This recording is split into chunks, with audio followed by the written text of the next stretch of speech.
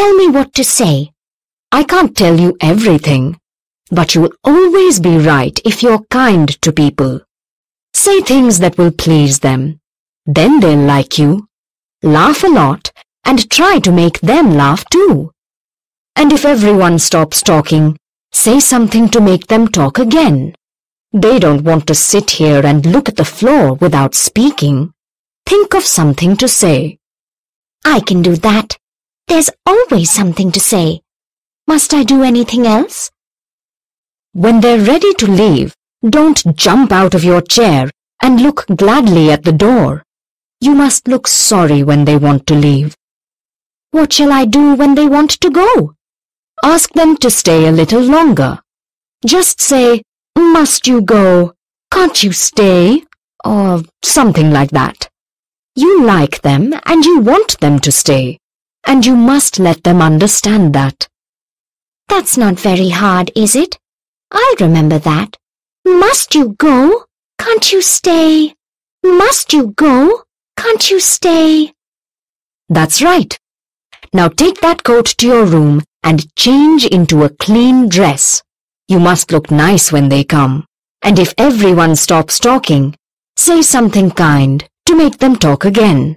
And don't say anything that will make them angry. I'll remember. I've often done harder things than this. The same room 1 hour later. Mrs. Harding and Mrs. Lee are sitting in the room with Mary and her mother. So you like Llanfield, Mrs. Harding? I'm very glad. Yes, we like it very much. It's not the same as London, but there are some very nice people here, and we found a good house. No one says anything anymore, and Mrs. Shaw looks at Mary. What beautiful children you have, Mrs. Harding. I've often seen them walking along the road. Oh, I haven't any children. Oh, yes, you have. I've seen them, a little boy and a little girl. I have no children, believe me. Oh. They must be someone else's children. Have you met Mr. Best? He's a nice man. He lives near you. Oh, Mr. Best. He lives here and he works in London. He goes all the way to London by train every morning and then he comes all the way back by train every night. He lives in trains. What kind of life is that? Why do people do things like that? They don't know how to live. And he reads 2 newspapers in the train every day.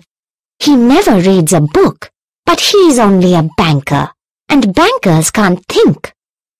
My brother's a banker. He goes to London by train every morning and comes back every night. He reads 2 newspapers in the train in the morning and another every night.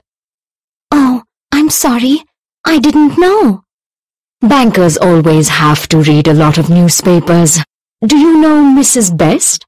She's a nice woman. I like her. But have you seen her clothes? She goes out in a blue dress with a red coat over it. I have a blue dress, and I often put it on my red coat at the same time. I like blue dresses and red coats. I saw Mrs. Cotter this afternoon. I met her in the street. No one ever sees her in the morning because she always stays in bed then. And she's always asking the doctor to come and see her. I can't understand women who stay in bed in the morning. And why must she always ask for the doctor? I've never been to a doctor in my life. I stay in bed in the morning myself. I often go to the doctor. Oh, I'm sorry. Do you know Mrs. Grantley? She's one of my best friends. But she's so fat. Fat women aren't very beautiful, are they? My mother's a very fat woman. Oh, I'm sorry. I didn't know. Oh, There's that dog again. It always looks very dirty. I don't like dogs. Do you? That dog's always near our house. Why do people keep dogs? Who wants a dog? And why doesn't its owner keep it clean? Have you seen it? Yes, I've seen it. That's Towser. It's our dog.